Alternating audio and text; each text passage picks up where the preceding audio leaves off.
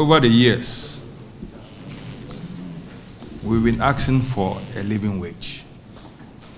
Government upon government, whichever color it is, have always complained, no money, no money.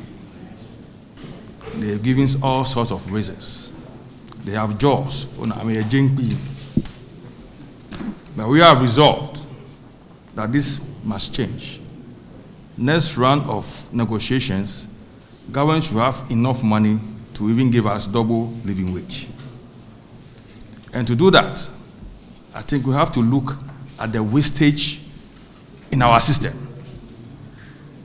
We as Labour, we are not going to wait for another year before we start talking about these things. I think we start talking about these things now.